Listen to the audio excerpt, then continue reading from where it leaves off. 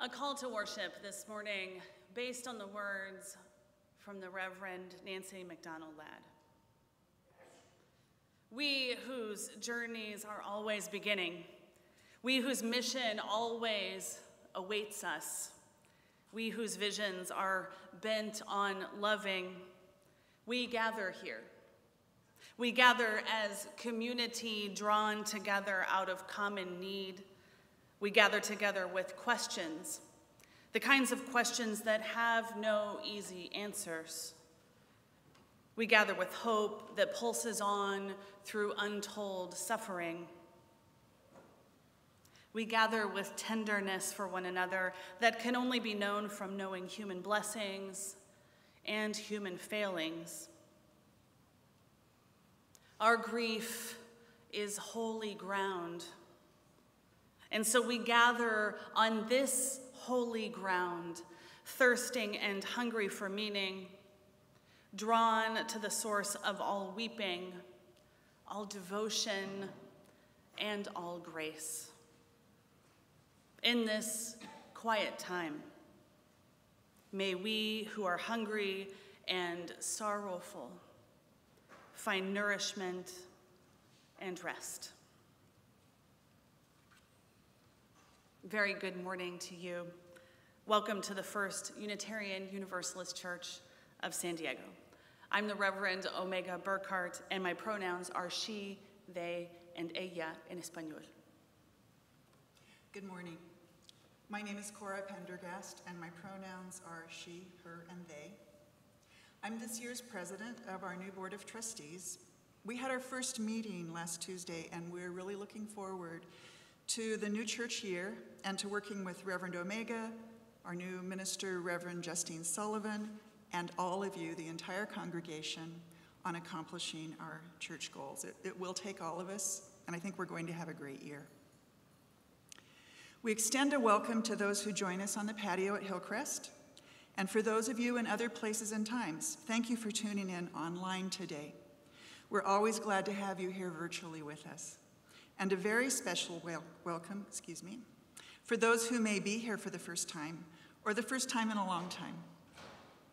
Our community is a vital, diverse, and multi-generational congregation without borders, with a mission to create community, nurture spiritual growth, and act on our values to help heal the world. Es un placer para mí estar aquí con Cora Pendergast, que es la nueva presidenta de la Junta Directiva de la Iglesia, que están en el proceso de comenzar un año nuevo aquí, un año lleno de posibilidades. Yo voy a estar aquí durante todo el año con la nueva reverenda Justine Sullivan, que va a acompañarnos empezando en agosto, en unas semanas. Muy bienvenidos a todos ustedes que están aquí con nosotros hoy en el campus de Hillcrest, o aquí adentro o ahí afuera en el patio. Hola a todos en el patio. Bienvenidos a todos que están con nuestra comunidad virtualmente y un bienvenidos muy especial a todos ustedes que están con nosotros por primera vez. Nuestra comunidad es una congregación vital, diversa y multigeneracional, sin fronteras, cuya misión es crear comunidad, fomentar el crecimiento espiritual y vivir nuestros valores para ayudar a sanar el mundo. We are a congregation made up of people of different racialized identities and cultures, people of various sexual orientations and gender identities, people with a variety of physical and mental abilities. We are creators of community and compassion, and though we can fall short, we're committed to practicing and affirming welcome to all. Somos una congregación compuesta de personas de distintas identidades racializadas y culturas, personas de diversas orientaciones sexuales e identidades de género, personas de varias habilidades mentales y físicas. Somos creadores de comunidad y compasión, y aunque a veces nos quedamos cortos, estamos comprometidos a dar la bienvenida a todos. In a spirit of reverence, we acknowledge that we gather this morning to reflect, sing, learn, and converse on the stolen land of the Kumeyaay, who continue to pray, sing, gather, and live throughout their territories. As we journey together, may we hold the Kumeyaay in our hearts and minds. Con espíritu de reverencia reconocemos que nos juntamos esta mañana para meditar, cantar, aprender y conversar en la tierra arrebatada de los Kumeyaay, quienes continúan reuniéndose, cantando, orando y viviendo en todo su territorio. Al emprender este viaje juntos, mantengamos en nuestros corazones y mentes el pueblo Kumeyaay. Let us join our spirits in our church hymn and recite our church aspiration. Unámonos a nuestros espíritus en el himno de nuestra iglesia y digamos nuestra aspiración. Please rise in body or spirit.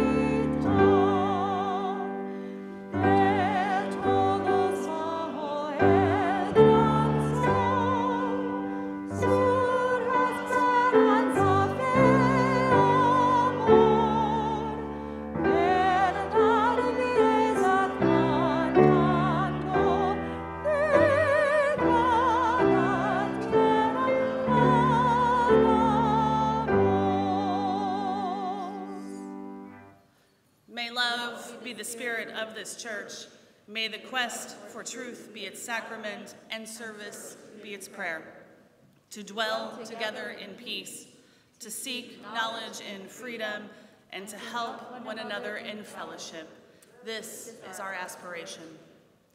Que el amor sea la doctrina de esta iglesia, la búsqueda de la verdad, su sacramento, y el servicio, su oración. Vivir juntos en paz, buscar la verdad con libertad y ayudarnos mutuamente en comunidad. A eso aspiramos. Today we gather to celebrate and honor endings so that you may make space for hope in your hearts. We can only do this in community, and so I'm inviting you to sing with us the hymn, Comfort Me. If you would like to stand and sway, you are more than welcome. If you would like to remain seated, that's fine too. Comfort Me, hymn 1002.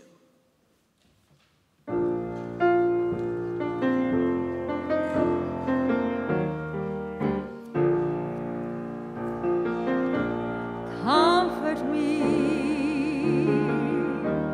comfort me. Comfort me, oh my soul. Comfort me, comfort me, comfort me, oh my soul. Sing with me. Sing with me.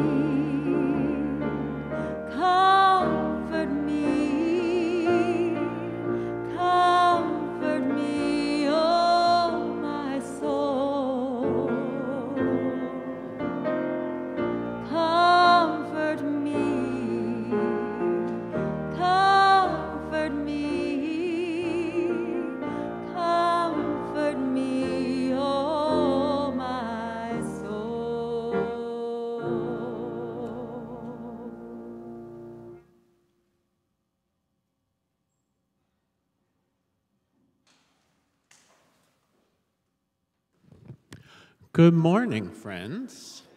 My name is Tony. I use he, him pronouns, and I would like to invite any children who would like to come forward for our Time for All Ages to come on down. And if you're coming down, we're going to sit on this side. No takers? All right. All by myself on the floor. That's okay. Can't hear me? Is that better? There we go. Oh, look at that. A round of applause. So today, we are thinking about endings.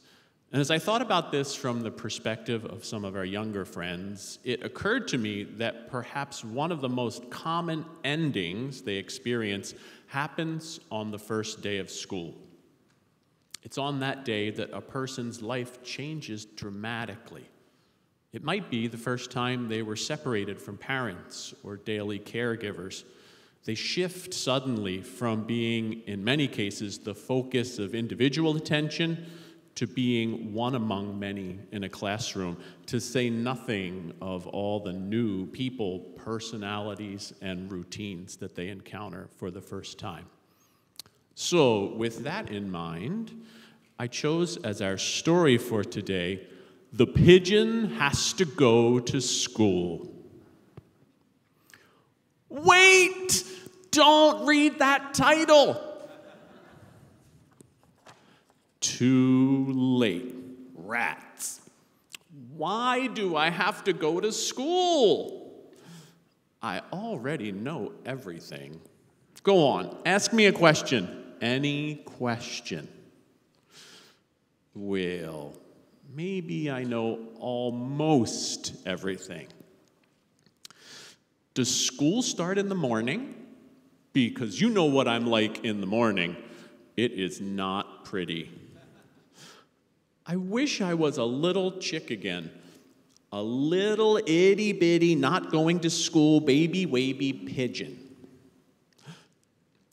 What if I don't like school? What if I really don't like it? What if I really, really don't like it? What if the teacher doesn't like pigeons? And the stuff. What about all the stuff? There is so much stuff to learn. What if I learn too much? My head might pop off. I'm scared. What will happen at school? What if there is math? Why does the alphabet have so many letters? Reading can be hard with one big eye. What about lunch? What will the other birds think of me? Will finger paint stick to my feathers? The unknown stresses me out, dude. There should be a place to practice those things, with experts to help you, and books and classrooms and other birds to work and play with, maybe a playground. Oh, that is school. Well, how am I supposed to get there anyway? What? Step aside, coming through. The pigeon has to go to school. The end.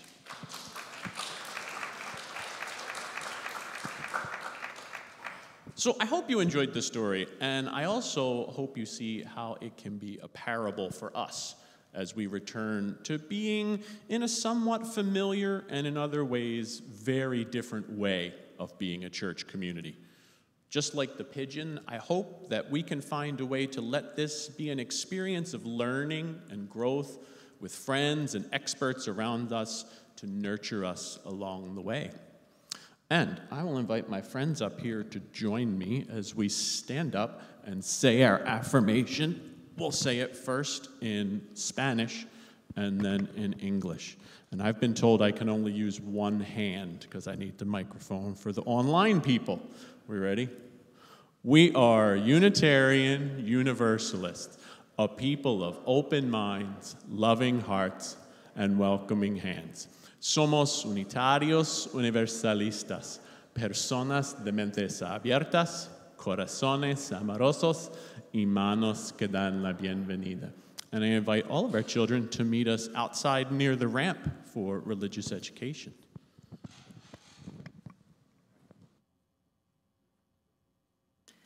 Thank you so much, Tony, and for the kiddos who helped us with that. Just great. Before we move into our generosity offering, I have a few announcements for you. We are looking for worship leaders for the church year, for the 2022-2023 church year, both here and in South Bay. If you are interested, if you'd like to know more information, please contact me. You can talk to me after service, or you can write me an email, omega@firstuusandiego.org. Also, join us for the Summer Hootenanny in your orders of service. You probably saw this yellow sheet right here. This is presented by Front Street Productions, the UU Men's Fellowship, and the Outreach and Growth Fund. Our Summer Hootenanny will feature various musicians from our community, including the Jewel Tones. Do we have any Jewel Tones here? A jewel tone? Perfect. We will also have Carolyn and Tom Owentoll, who will participate, Drew Massicott, the South Bay Singers, the Front Street Troubadours, ooh, yeah, and more. But wait, there's more. emceed by Marshall Voigt, and with some snacks and ice cream, popsicles for everyone. This event is for the whole entire family. So join us on Saturday the 30th at 4 p.m. for the Summer Hootenanny. I'm told it's going to be a hoot.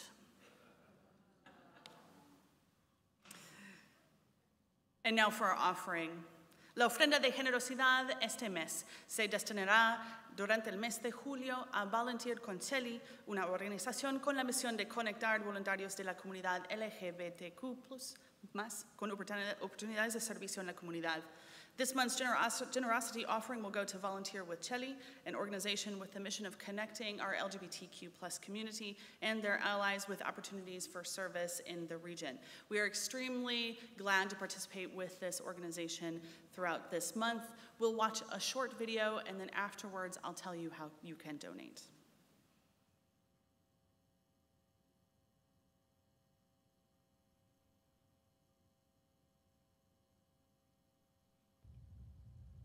Welcome to Volunteer with Celi, where we work to inspire, engage, and empower the LGBTQ+ community.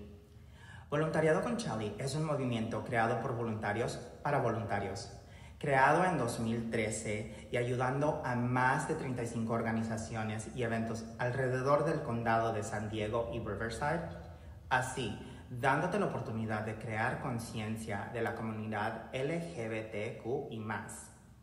La meta es crear conciencia y un puente entre la comunidad LGBTQ+ y nuestras alianzas. If you're looking to meet new people, if you're looking to volunteer or become part of our family, please visit volunteerwithceli.org. We hope to volunteer with you soon, and for now, adios. I just want to remind everyone that one of our goals here at First Unitarian Universalist Church of San Diego is to take the lead from our organizations in the region and in the city who are working with, led by, or serve primarily communities who have previously been marginalized. So we are thrilled to work with Volunteer con Celi, Volunteering with Celi, because of that partnership. We take the lead from her organization. Some of you got to meet her a few weeks ago, and we're very proud of that. So thank you very much. Puede donar aquí en el sitio web de nuestra iglesia, firstusandiego.org, donations. También puede donar aquí con efectivo si quieren, o cheque o tarjeta, usando las cestas que están aquí, o los frascos. Y como siempre, muchas gracias por su generosidad. You may donate by using the dip jars and the baskets that are located in the middle of the meeting house. You may also donate online, always at firstuusandiego.org/donations. Thank you, as always, for your generosity.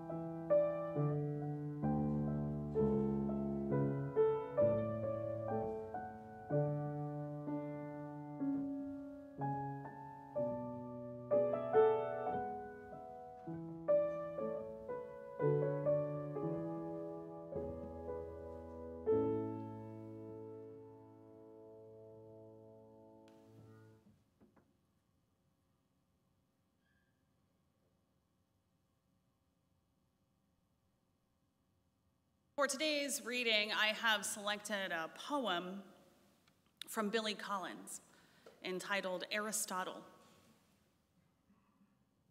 It's a poem in 3 parts. The first part. This is the beginning. Almost anything can happen. This is where you find the creation of light, a fish wriggling onto land, the first word of paradise lost on an empty page. Think of an egg, or the letter A woman ironing on a bare stage as the heavy curtain rises. This is the very beginning. The first-person narrator introduces himself, tells us about his lineage. The mezzo-soprano stands in the wings. Here, the climbers are studying a map or pulling on their long woolen socks. This is early on, years before the ark, dawn. The profile of an animal is being smeared on the wall of a cave. And you have not yet learned to crawl. This is the opening, the gambit, a pawn moving forward an inch. This is your first night with her, or your first night without her. This is the first part where the wheels begin to turn, where the elevator begins its ascent before the doors lurch open.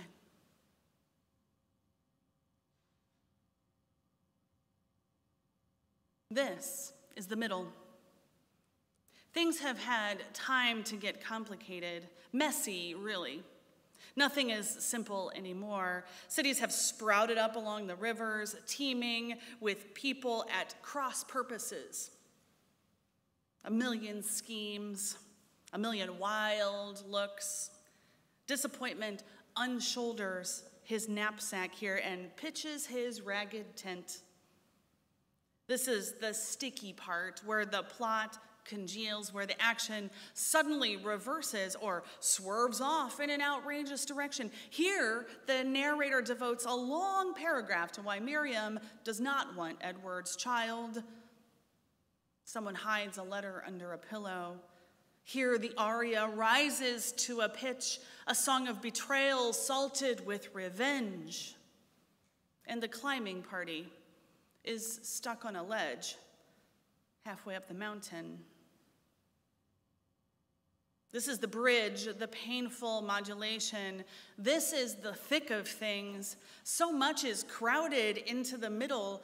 The guitars of Spain and piles of ripe avocados and Russian uniforms and noisy parties and lakeside kisses and arguments heard through a wall.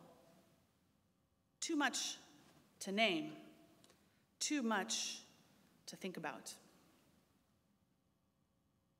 And this is the end. The car running out of road, the river losing its name in the ocean, the long nose of the photographed horse touching the white electronic line. This is the colophon, the last elephant in the parade, the empty wheelchair, and pigeons floating down in the evening. Here, the stage is littered with bodies. The narrator leads all of the characters to their cells, and the climbers are in their graves. It is me hitting the period, and you closing the book. It is Sylvia Plath in the kitchen, and Saint Clement with an anchor around his neck. This is the final bit, thinning away to nothing. This is the end, according to Aristotle, what we have all been waiting for, what everything comes down to, the destination we cannot help imagining, a streak of light in the sky, a hat on a peg, and outside the cabin, falling leaves.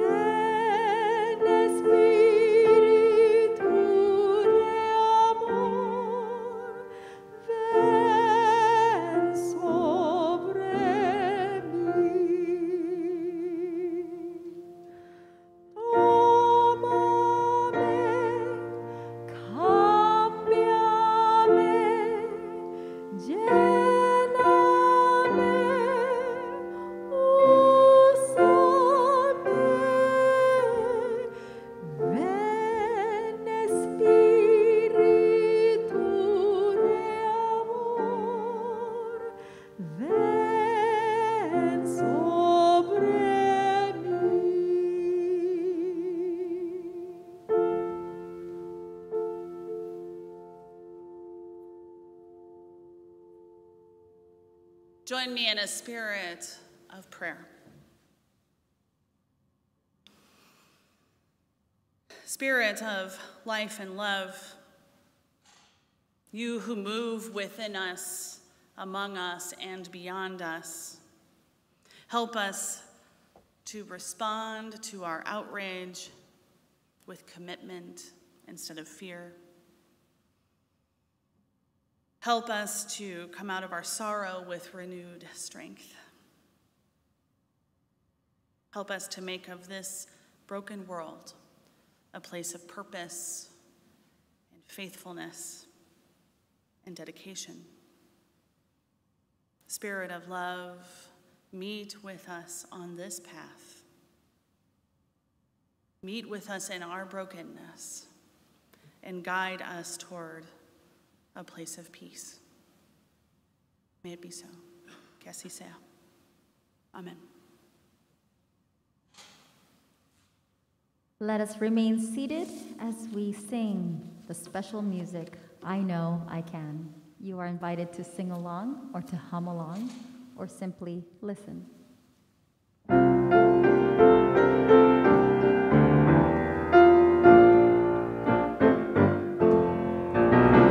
Though days be dark with storms and burdens weigh my heart, though troubles wait at every turn, I know I can go on. When sorrow heals my soul and burdens make me strong, though troubles wait at every turn, I know I can go on. And though the journey is long, the destination is near. Though troubles wait at every turn, I know I can go on. So neighbors, take my hand, and children, sing my song. When hope awaits at every turn, I know we will go on.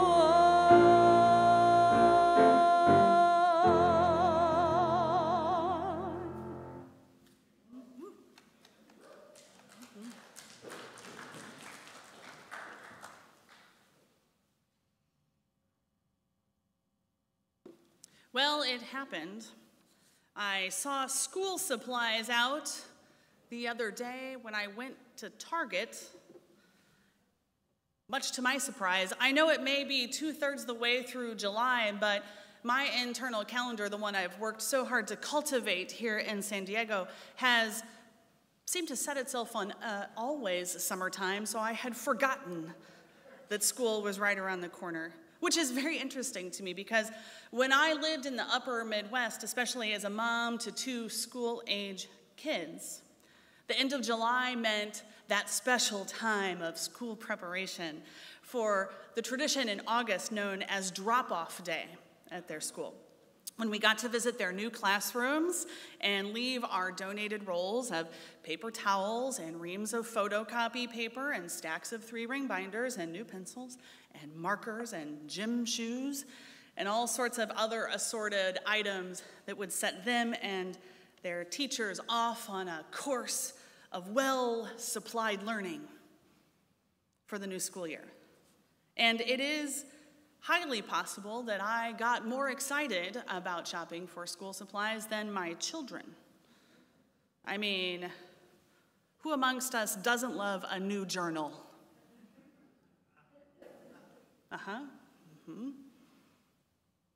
It is a curious mix of excitement and nostalgia, though. Braced for the new and different, the school years of our youth offer us those tangible timestamps, those markers that help orient us. Quite literally, a turning of the calendar comes to mark change of new development and cycles of growth, new relationships, and also the leaving behind of rituals that brought us comfort, that brought us joy. How many of you remember fondly the days of recess and mandated nap time? And how many of you now, at this point of your lives, when you're thinking about it, you can't remember exactly when that changed, but you know that it did. You know that it did. With change comes loss. Loss is more often in the day-to-day moments of our lives. It goes unrecognized. It goes unnoticed. We don't have an opportunity to mark those losses. I wish that there had been a ritual of no more nap time. There are other times in our lives, though, when we are better at marking change and the inherent hope and grief that comes with loss. Perhaps nowhere in our lives is this more evident than the rituals that we have around the end of our lives. These rituals where we wrap questions of ultimacy and purpose with the warm embrace of our beloveds, family members, chosen and biological, who gather at our bedsides, the life reviews we engage in with our life partners and our mentors and our pastors, our spiritual guides, and the celebration of our lives that we make on our departure from this physical plane. If you were present with us last week, either here in person or online, you heard Reverend Katie speak about finding purpose in helping people through these difficult moments of our lives. Her work as a chaplain is her life's purpose. That work centers accompanying those in both the healing journey and the loss at the end stages of life. While she was giving her sermon, I reflected on my own experience while working as an intern chaplain. I remembered one day in particular, I stood in the hallway of one of the hospitals where I was working. My finger paused mid-air on its way to hit the up button for the elevator. The first few bars of Twinkle, Twinkle, Little Star played over the hospital's sound system, signaling that a baby had just been born on the floor above me in labor and delivery. I paused. I closed my eyes and I took a deep breath, and in an instant, all of the thoughts of being a new parent flooded back to me, the joy and the wonder, but also the worry and the anxiety. I'm sure that the reason why that moment was also so poignant, I can still remember it so clearly, was due in part to what I had been doing earlier that day. You see, folks who wind up in the hospital and request a chaplain rarely do so because they want to share good news. And while true, I had been blessed with the opportunity to share in recoveries and discharges and the birth of children, I most often accompanied patients and families in their toughest times. That day, earlier, I had met with a family making choices about the long-term treatment for their father, who was suffering late-stage dementia. I'd also met with a couple struggling with the news about the wife and mother, who was 35, and had been told she would not be going home because of the cancer ravaging her body. I sat with patients and brought them comfort just through presence, meditation, maybe prayer. I witnessed the death rattle of the last breath, and I also stood solemnly at attention during a patient's honor walk, a tradition reserved for those whose donated organs save someone else's life. And yet, that day, on the floor above me was new life, an elevator ride away. We cannot hope to love all that is new in this world without also honoring, grieving that which has passed. We must grieve the losses that change presents for us. For without marking that loss, we risk feeling incomplete, always a sensation of not having closure. We have to be able to acknowledge that sometimes endings bring pain, and we have to do that together, because the underpinnings of our theology, of the interconnection for all of this, means we have to make new together. In other words, our liberal faith tradition compels us to hold both the grief of loss and the hope for the future at the same time.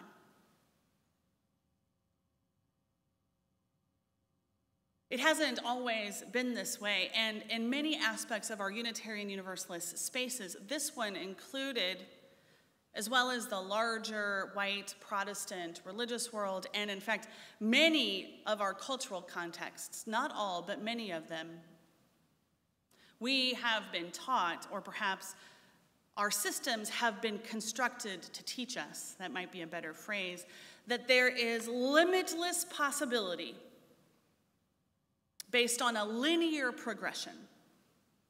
Or as the Reverend Nancy McDonald Ladd phrases it, a belief, and I quote, "in the world to come, a world that we could build with our own hands.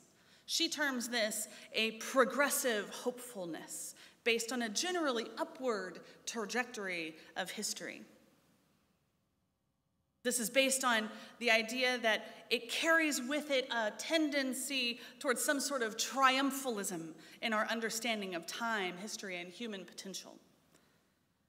She goes on to say, and I quote, "The story we were told indicated that things were pointing in the right direction, and that we," she is a white Unitarian Universalist minister, she says we, and I also am, so I will adopt that we, the mostly white, highly educated, and politically progressive religious liberals of our era, were surely the very ones to serve as our nation's moral compass, situating all others towards true north.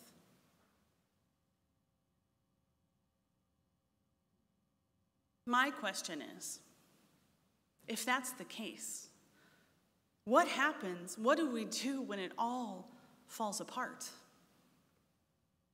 When it all falls apart, as it has over the past several years, when it all falls apart. When what we held so dear, that what held us so dearly, when it's gone. When some of us realize that there has never been that surety of purpose in life, the dignity, the basic human rights that others have taken for granted, what do we do? What do we do when those of us who have known that pain has been normal for ourselves, pain has been normal for our families, it has never existed for us, and we have to painfully endure the awakening of others to these cold, hard truths? What do we do? What do we do when our systems that hold us, our communities that hold us, our families, our church communities, aren't able to gather in the way that once sustained us? What do we do? Perhaps an answer can be found in what Duke religious professor Joseph R. Winters terms as a different kind of hope. Reverend McDonald Ladd engages with this philosophy. It is a truth-telling of history as experienced by marginalized people that offers a way forward. Professor Winters writes that in the Black literary and aesthetic traditions, just like in their counterparts of the Central American liberation theologies, in those traditions, they consider that truth is based on the experience of marginalized people, and it's not based on narratives of middle-class comfort and respectability. Reverend Ladd describes it this way: "A better world," and I'm quoting her, "a better world depends on our ability to intentionally encounter suffering without seeking to minimize or distract from the particular intensity of the authentic narrative being shared." That's chaplain work. That's chaplain work, to intentionally encounter suffering without seeking to minimize or distract from the particular intensity of the authentic narrative being shared. Hope, she states, hope is not just another version of optimism. Optimism tells a preordained narrative. It is an assertion, optimism is an assertion that the scales have already been tipped toward triumph. Optimism is always busy absolving somebody. Hope is different. Like faith, hope is the exact opposite of certainty. It does not require ease. It does not require naivete. Hope is real. It is tangible, and it is enduring.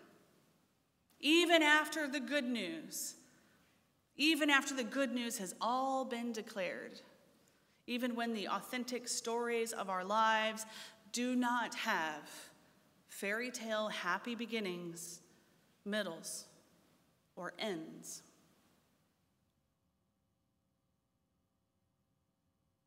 I have hope. I have hope, not just optimism. Optimism would require a certainty and a particular kind of outcome, but I have hope. Like many of my Gen X counterparts, I have hope that our institutions, our political institutions, healthcare, education, I have hope that those institutions can someday live up to the potential that I want them to have. That I was formed to think they have, but they don't. And I'm not certain they can in the way that they are right now. Maybe it's time for some of the always been done this way to stop being done this way. As your minister, I have hope. I have hope for our congregation as we navigate our way back into a new way of doing church. But I don't have optimism, because that would demand certainty that we know what new church looks like, and the fact is, we don't.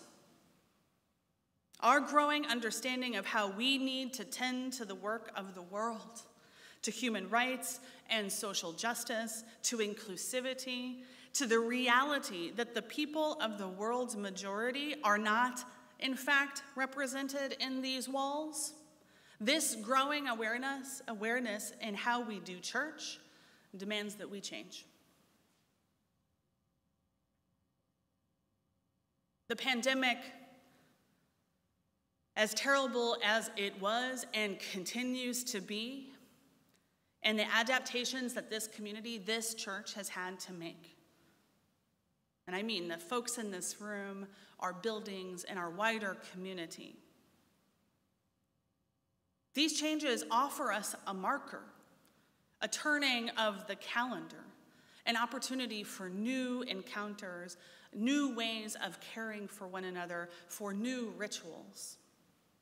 We know that some of the ways of doing things just can't continue the way they were before. Maybe committees can't work in the same way, and we know that worship won't be the same. And that's okay. We can mourn that and celebrate the possibility of change. We have a new board of trustees.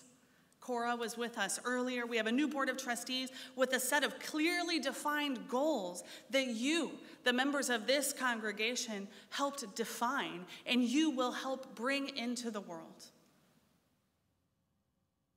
In a few weeks, our new lead developmental minister, the Reverend Justine Sullivan, will arrive, and I'm thrilled to share in the work of ushering in a new era of congregational self-reflection and renewed covenantal relationship. In other words, we should have hope, and we should cultivate it within ourselves and each other, but not at the expense or in place of grieving that change has taken place and will continue to take place.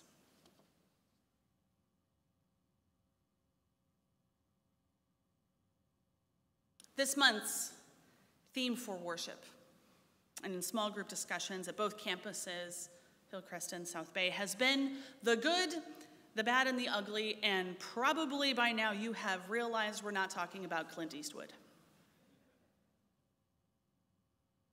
Perhaps you attended the service that opened this month with Reverend Arvid about why we need to hear about evil, or Reverend Katie's sermon last week about finding purpose in her life in being a chaplain and how honoring complexities of balancing wellness and spiritual care with grief and hope bring meaning to her life. And sandwiched between those two sermons was a joyous celebration of pride, but that joy was tinged with the recognition that we have to combat shame, that we have to combat control over our bodies.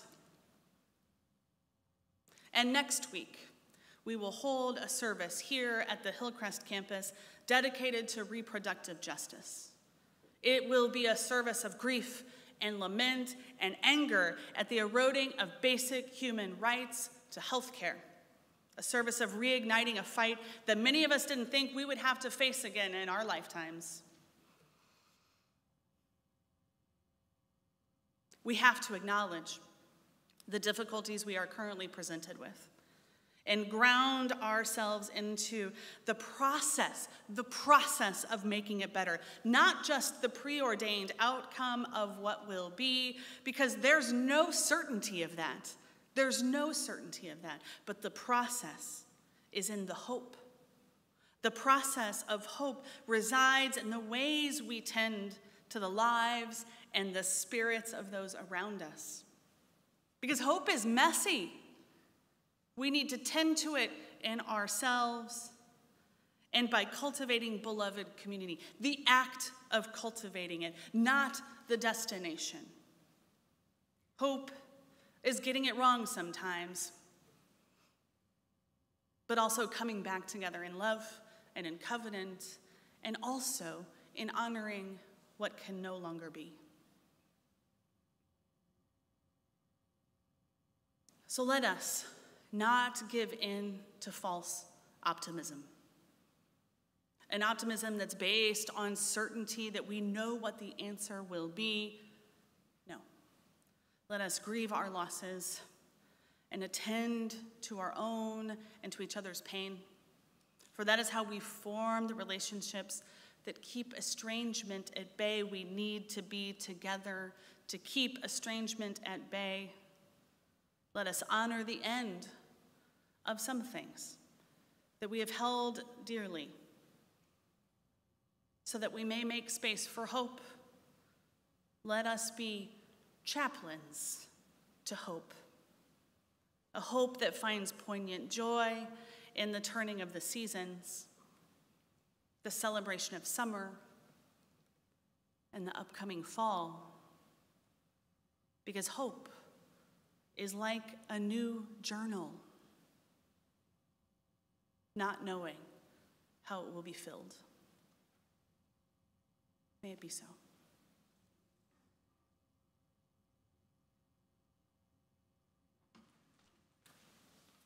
I invite you to rise in body or in spirit as we sing, "Keep on moving forward, vamos todos adelante."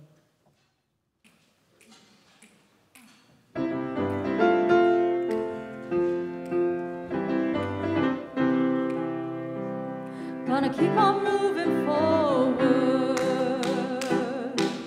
keep on moving forward, keep on moving forward, never turning back, never turning back. Vamos todos adelante, siempre hacia adelante. Siempre hacia adelante, sin volver atrás, sin volver atrás. Gonna keep on loving boldly, keep on loving boldly, keep on loving boldly, never turning back, never turning back. Trabajemos para el cambio, siempre para el cambio, siempre para el cambio, sin volver atrás, sin volver atrás, never lowering back, never turning back. Wonderful. A blessing and extinguishing of the chalice. From the Reverend M. Barkley, nothing much of value grows quickly. Not courage, not healing, not love that liberates, not justice that transforms, not the new world we hope to grow from the ruins of all that has been destroyed. Everything we need the most for our collective soul to make it through this alive requires great urgency and abundant patience. Let us go from this place today as chaplains of chains, chaplains of hope, tending to the hearts of our community, united. Blessed be, que así sea. Amen.